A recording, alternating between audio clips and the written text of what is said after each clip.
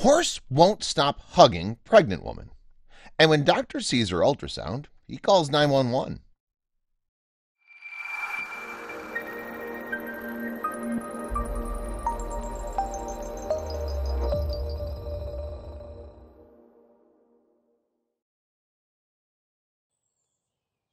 Jolene Jonas has nothing but joy in her heart when she found out that she was finally pregnant after years of trying to conceive.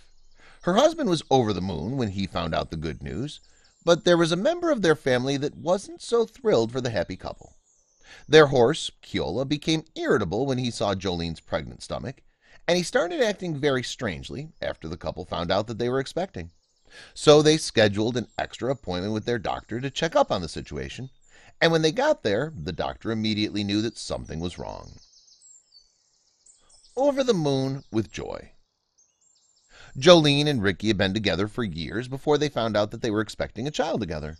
The married couple already had everything that would make their child feel welcome, including a beautiful house with a large yard where their horse Keola loved to run. But Keola wasn't so happy when he found out that Jolene was pregnant. In fact, as soon as he saw her, he started acting strangely, in a way that he'd never had before. Their horse acted strangely. Some people think that animals have an extra sense that humans don't have that allows them to see things that we can't perceive. If that was the case, maybe Keola knew something about Jolene's pregnancy that she couldn't see herself.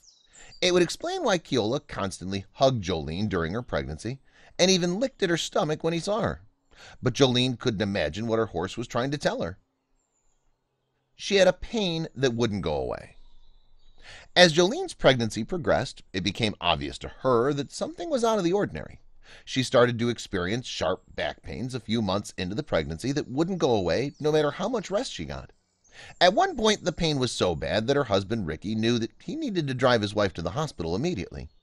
When they arrived, the doctor decided to do an ultrasound to monitor the situation, and it was then that he discovered something that made him immediately call the police without first telling the young couple. Maybe the horse had known something about the pregnancy all along. But how did this situation begin? A happy couple. Ricky and Jolene had been together since they were teenagers, and the couple loved each other more with each passing year. But soon after they moved in together, they got their horse Keola, and the three had been a happy family for years. But there's no such thing as a perfect relationship, and even this couple had their struggles.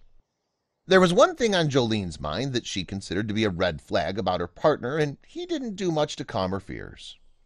It was always on her mind. Jolene was an outgoing girl and a free spirit, when her boyfriend Ricky was much more quiet and reserved. It wasn't these traits about his character that irked Jolene. In fact, she considered their differing personalities to be the reason that they had worked out so well together for so many years.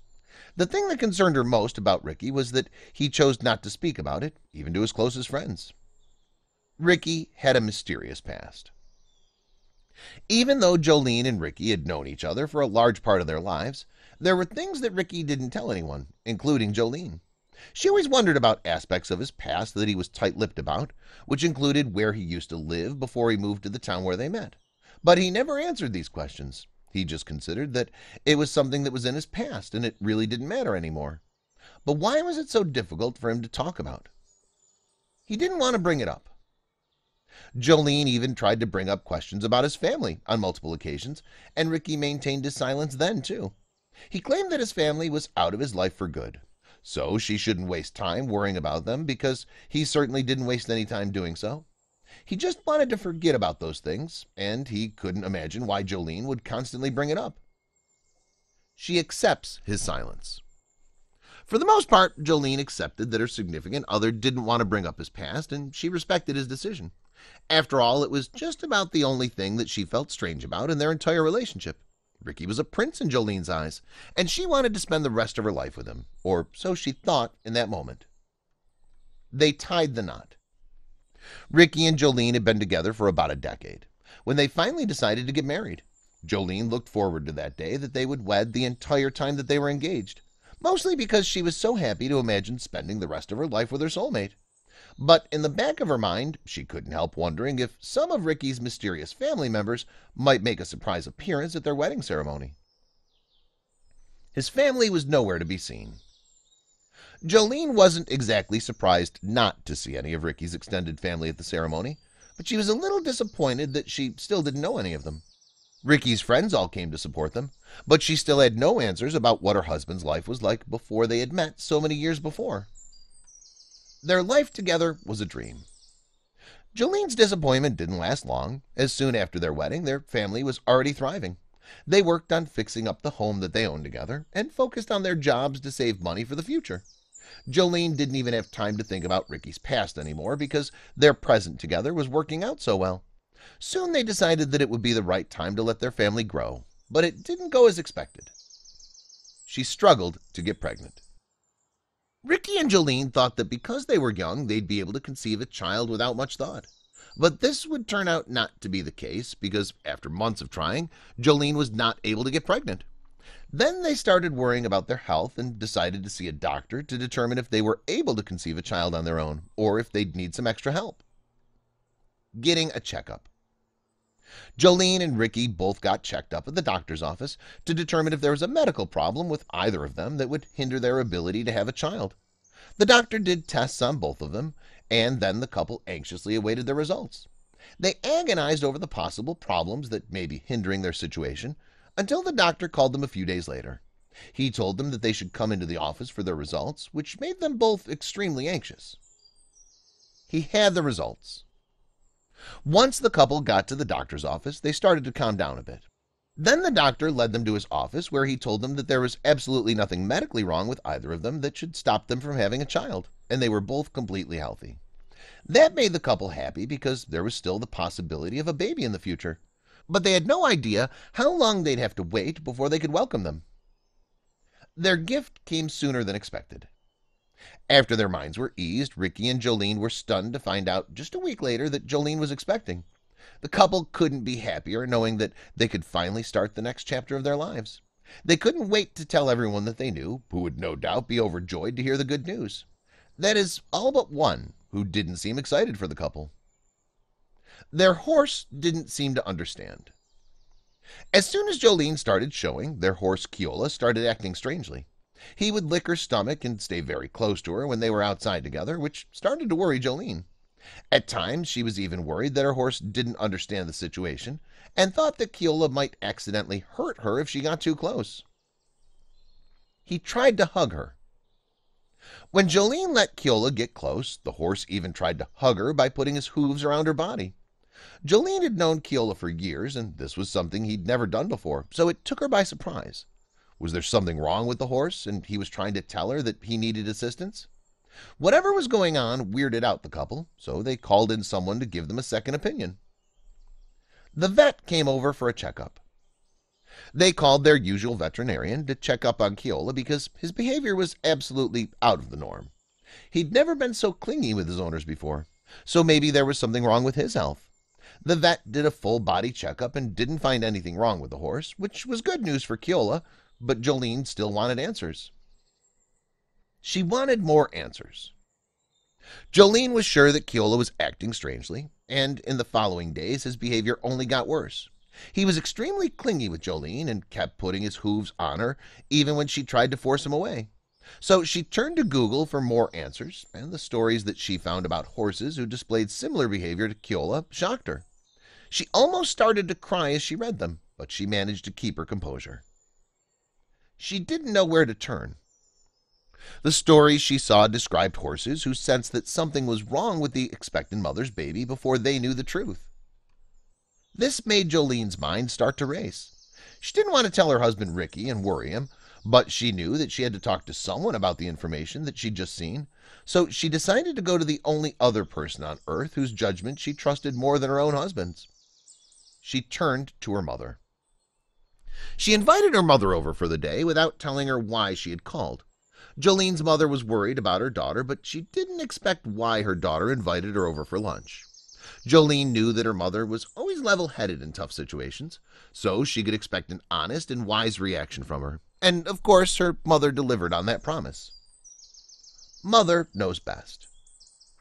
After telling her mom about the horse's behavior and the similar stories that she'd read on the internet, her mom gently told her that she couldn't believe everything she read online, She advised her daughter to talk to her husband about the situation and maybe mention her worries to the doctor.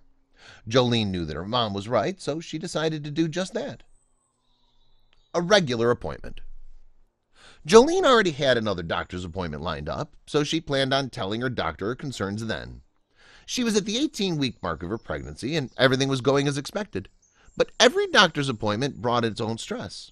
During this appointment, Jolene worried more than usual about her baby's health and anxiously awaited her test results. There's nothing to worry about. A few hours after she left the doctor's office, Jolene got a call from her doctor. Her tests and ultrasound looked fine, so they scheduled Jolene for her 25-week appointment to do another checkup. This made Jolene feel secure, but she couldn't help but continue to worry. Maybe Keola was just worried about no longer being the sole object of Jolene's affection once the baby came around. But she still worried that this wasn't the case.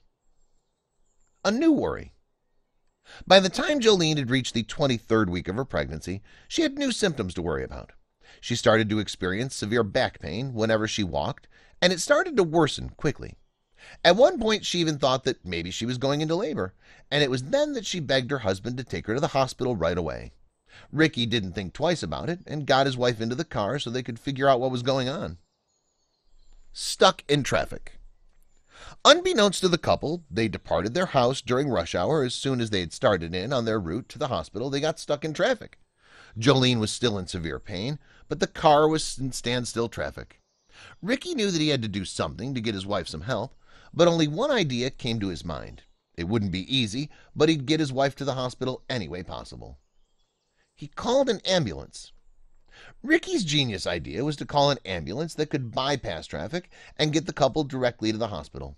Sure enough, his plan worked, and within minutes the vehicle arrived and Jolene and her husband got inside.